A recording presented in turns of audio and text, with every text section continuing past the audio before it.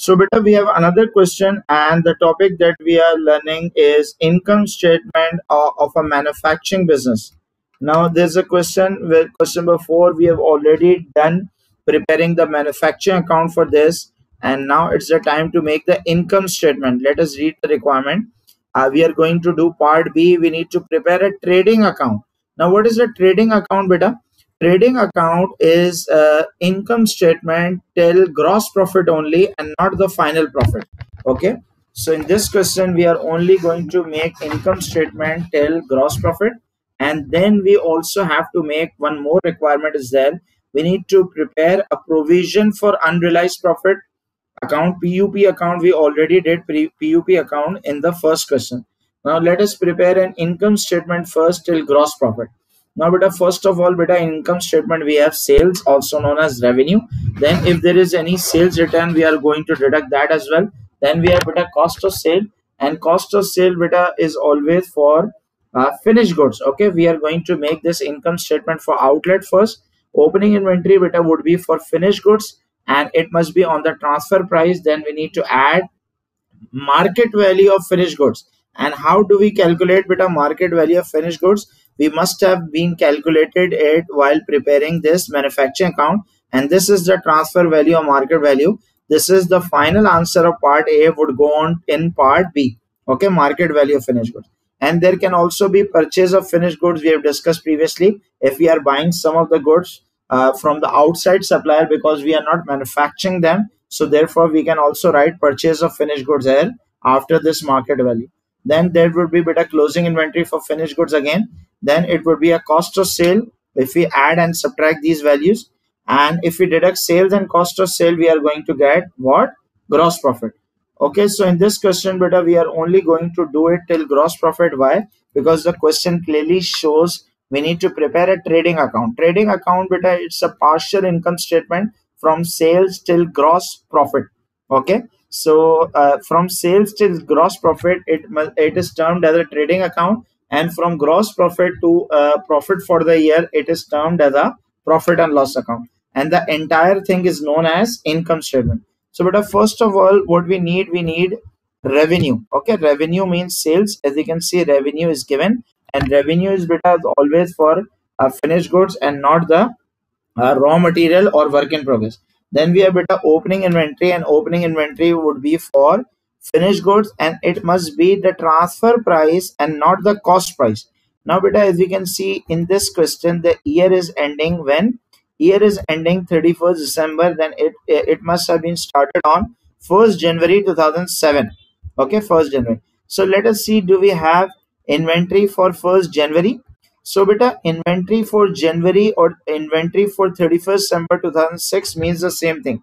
Okay, so beta, the closing inventory for previous year, that is 2006, would be opening inventory for current year, that is 2007. Now as you can see, it's written here stock at cost.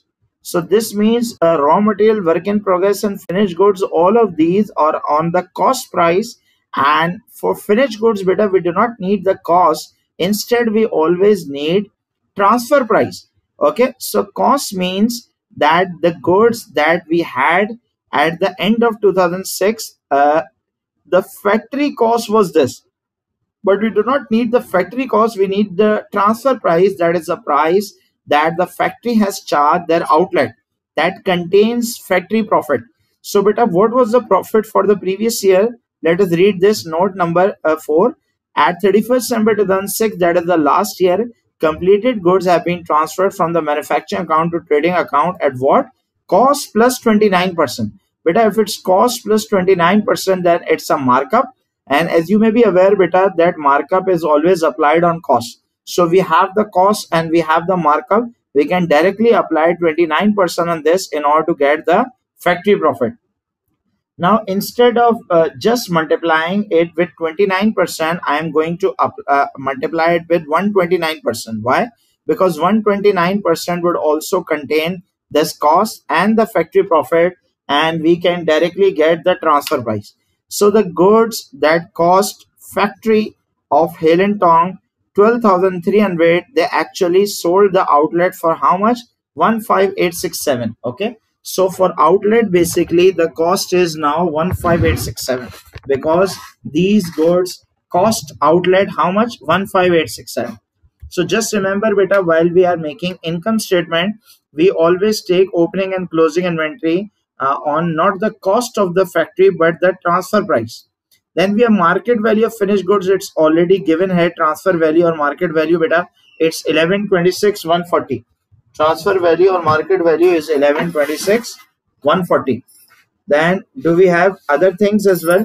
Do we have other things? Then we have bit of closing inventory, and closing inventory must also be for the transfer price and not the cost price. So do we have bit of closing inventory? Let us see. Stock of finished goods were valued at transfer price of 18769. As you can see, beta, closing inventory is already given on the transfer price, so we do not need to do anything. We can just take it immediately, transfer price. So opening, add market value less closing, we are going to get cost of sale. So beta, the goods that we have sold in the outlet for how much?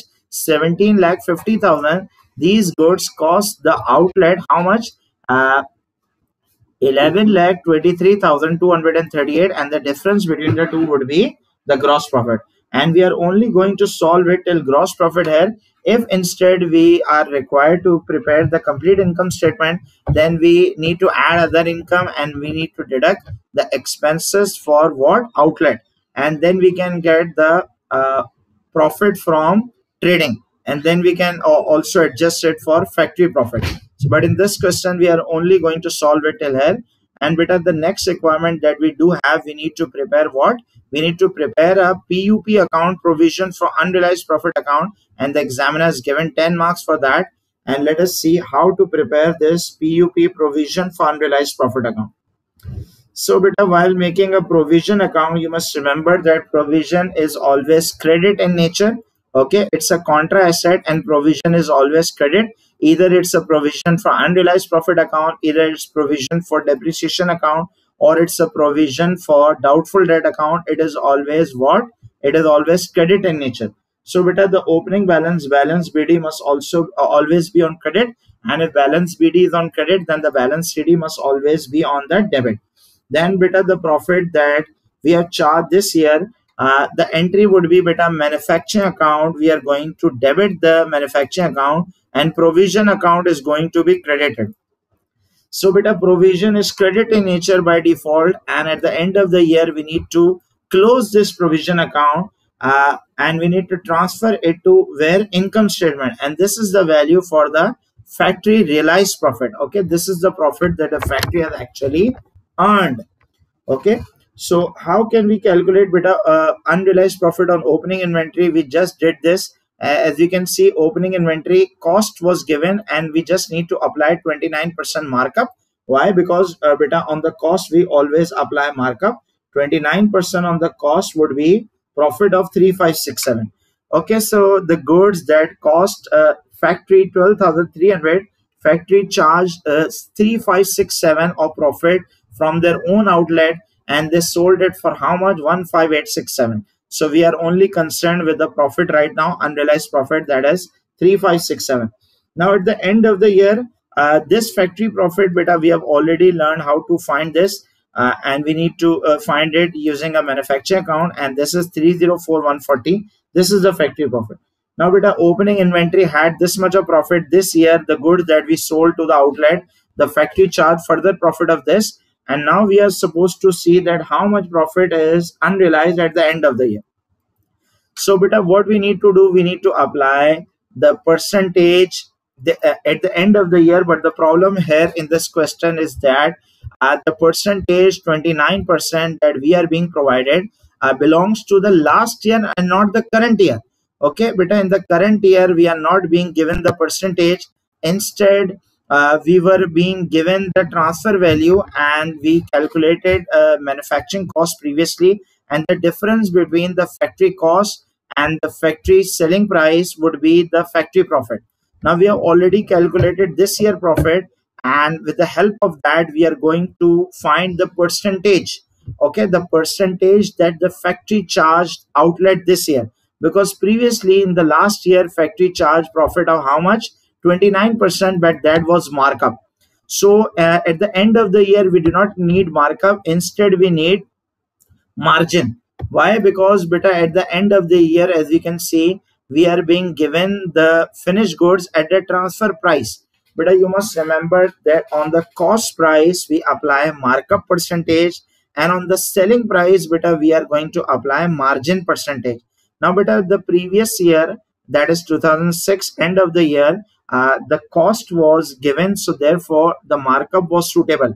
But at the end of the year, cost is not given, instead the price is given, so it's better to apply margin directly. So if we calculate markup first, then again we need to convert the markup into margin. So it's better to find the margin directly. So beta, how can we calculate the margin? As you can see, this year how much profit the factory has charged their outlet, 304140, and what is the beta total value of the revenue, or total value of the market value or transfer value is 1126,140. So if we are charging 304140 profit from our own outlet on the goods that we have sold them for how much, 1126, if we divide the profit with the transfer value, we can get beta margin. Okay, so how much profit is there, 304140, and how much is the transfer value, it's 1126. If we apply, multiply by 100 in order to find the percentage, so beta, the percentage that we are getting is 27.00. This means it's a 27% margin. So once we get 27% margin, beta, we can apply this margin directly to the closing inventory. And how much closing inventory do we have at the end of the year? It's 18769. And is it the transfer price or cost price? It's a transfer price. So beta, on the price we are always going to apply the margin, but instead if it was a cost price, then we need to apply markup. Okay, now as you can see, beta, closing inventory profit is given, and opening inventory profit is given, and factory profit is given. So can we add up both of these sides in order to calculate this balancing figure? Yes. As you can see, beta, the bigger side is always credit here, because we need to find this debit side. So the bigger side is beta credit side, 307707, and if we write 307707 on both of the sides, and if we deduct the closing inventory profit, we can get this realized profit. So beta, this is the profit that the factory has actually realized this year. It is how much? It is 302638. Okay, so this is basically the realized profit, and this is the profit we are going to carry it forward to where? Income statement. If we are supposed to make complete income statement, so this is the factory realized profit that is going to be added to the profit from trading in order to find the overall profit. So this is the profit that is earned by the factory.